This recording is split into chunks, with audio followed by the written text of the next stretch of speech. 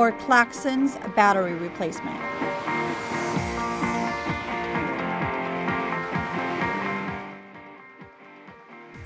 Please go to the crutch's handle.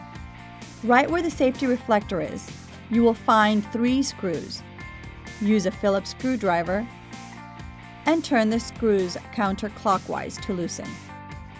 Carefully pull out the reflector. You will immediately see a Sony CR2032 or equivalent flat battery. Observe that the positive pole is marked by a positive sign and facing you. Pull it out carefully. Discard accordingly and replace it with a new fresh battery.